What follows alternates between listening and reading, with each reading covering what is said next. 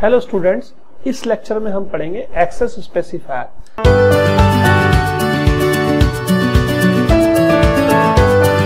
Basically access specifier क्या होते हैं? एक्सेस स्पेसिफायर वो होते हैं जो हमारे डेटा को एक्सेसिबिलिटी प्रोवाइड करते हैं, मेंबर को, क्लास के मेंबर्स को एक्सेसिबिलिटी प्रोवाइड करते हैं। तो यहाँ पर तीन तरीके के एक्सेस स्पेसिफायर होते हैं। पहला होता है पब्लिक, दूसरा होता है प्राइवेट और तीसरा होता है प्रोटेक्टेड। पहला होता है पब्लिक, दूसरा प्राइवेट और तीसरा प्रोटेक्टेड। पब्लिक मेंबर्स वो मेंबर्स होते हैं जो पूरे प्रोग्राम में कहीं पर भी एक्सेसिबल होते हैं। तो यहाँ पे देखिए लिखी डेफिनेशन में, accessible in everywhere in programme. ठीक है, तो ये यहाँ पर डेफिनेशन लिखी है। दूसरी चीज है private. Private accessible only in the class, यानी कि ये जो मेंबर्स होते हैं, जो मेंबर प्राइवेट मेंबर्स होते हैं, वो सिर्फ क्लास के अंदर एक्सेसिबल होते हैं, आउटसाइड क्लास के वो एक्सेसिबल नहीं होते। इसीलिए प्राइवेट मेंबर्स कभी भी आउटसाइड को एक्सेस नहीं किए जा सकते। तीसरी चीज है protected, accessible in the same class, यानी कि जिस क्लास के अंदर डिक्लेयर किया गया उसी क्लास में, और चाइल्ड क्लास में, यानी कि ये उस क्लास में तो यूज किए ही जा सकते हैं जहां पर वो डिक्लेयर किए गए हैं, एज वेल एज ये चाइल्ड क्लास में भी डिस्कस किए जाते हैं। चाइल्ड क्लास क्या होती है हम नेक्स्ट क्लासेस में डिस्कस करेंगे। अभी सिर्फ आपको ये लर्न कर लेना है कि एक्सेसिबल है ये सेम क्लास में as well as child class में, अदरवाइज वो और किसी क्लास में एक्सेसिबल नहीं है, कहीं पर भी आउटसाइड एक्सेसिबल नहीं है। ठीक है, तो ये तो हुआ। इसका अब एग्जाम्पल देख लेते हैं कि ये प्रोग्राम का एग्जाम्पल कैसे काम कर रहा है। तो हमने यहाँ पर एक प्रोग्राम बनाया। इस प्रोग्राम में देखिए हमने दो वेरिएबल्स बना दिए हैं, तीन वेरिएबल बनाए हैं। पहला बनाया है ए, दूसरा बनाया है बी और तीसरा बनाया है सी। ए को डिक्लेयर किया है हमने प्राइवेट, बी को डिक्लेयर किया है हमने प्रोटेक्टेड और सी को डिक्लेयर किया है हमने पब्लिक।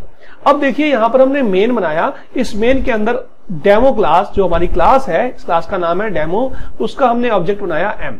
तो M dot A is equals to कर दिया 10, M dot B is equals to कर दिया 20, M dot C is equals to कर दिया 30। और हम एम को भी डिस्प्ले करा रहे हैं, बी को भी डिस्प्ले करा रहे हैं और सी को भी डिस्प्ले करा रहे हैं। पहला ए बी सी तीनों को डिस्प्ले करा लिया। अब बात यहां पे आती है कि हमने पीछे क्या सीखा? Private members can not be accessible outside the class, protected member can not be accessible outside the class and public member can be accessible anywhere in the programme. सो यहां पर हमारे पास जो मेन है, हमने तो यहां पर सभी एक्सेसिबल कर लिए। तो कौन से एक्सेसिबल हैं और कौन से नहीं है, ये हमें देखना है। तो देखिए यहां पर हमने नॉट एक्सेसिबल और एक्सेसिबल के केस लिखा है। तो यहां पर जो m डॉट ए है ये नॉट एक्सेसिबल है। अगर प्रोग्राम को कंपाइल करेंगे तो ये देगा कि a इज नॉट एक्सेसिबल। दूसरा b भी नॉट एक्सेसिबल है क्योंकि ये प्रोटेक्टेड है। a प्राइवेट है इसलिए एक्सेसिबल नहीं है, b प्रोटेक्टेड है इसीलिए यहां मेन में एक्सेसिबल नहीं है। दूसरी चीज सी एक्सेसिबल है क्योंकि सी पब्लिक है, सी को आप एक्सेस कर सकते हो आसानी से। तीसरी चीज m डॉट ए, जब हम उसको डिस्प्ले करा रहे हैं ये भी एक्सेसिबल नहीं है। m डॉट बी ये भी एक्सेसिबल नहीं है, लेकिन m डॉट सी ये एक्सेसिबल है। जैसा कि हमने पीछे सीखा कि पब्लिक मेंबर कहीं पर भी एक्सेसिबल है, तो पब्लिक मेंबर तो एक्सेसिबल है यहां पर, लेकिन प्राइवेट और protected members outside the class accessible नहीं है।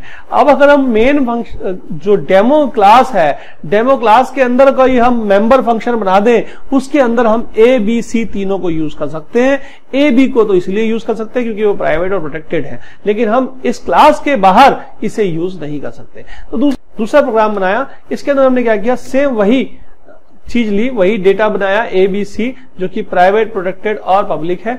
लेकिन अब हमने क्या करा, एक डिस्प्ले फंक्शन है उसके अंदर हमने इसको एक्सेस किया और उस फंक्शन को इस डिस्प्ले के अंदर एक्सेस कर लेते हैं। लेकिन ये भी यहां पर एक्सेसिबल नहीं है, ये भी एक्सेसिबल नहीं है और ये भी एक्सेसिबल नहीं है।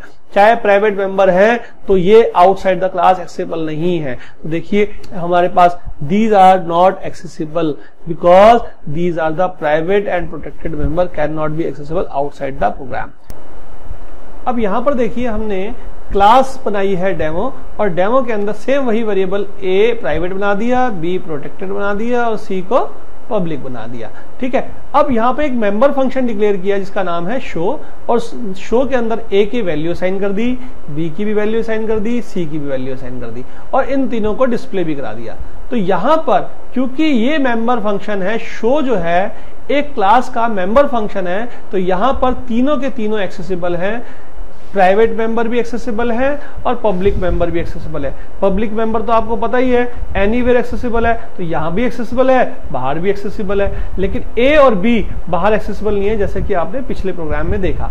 अब हमने क्या किया, इसके अंदर डेमो का एक ऑब्जेक्ट बना दिया डी, और डी डॉट शो को कॉल कर लिया। शो आसानी से कॉल हो जाएगा क्योंकि शो जो है पब्लिक एरिया में आ रहा है, तो शो जो फंक्शन है वो एक पब्लिक फंक्शन है, तो डायरेक्टली हम यहां पे एक्सेस कर लेंगे, तो इसका आउटपुट आराम से ए, बी और सी की वैल्यू डिस्प्ले हो जाएंगी। तो यहां पर ये दोनों के तीनों एक्सेसिबल हैं, ए भी, बी भी और सी भी।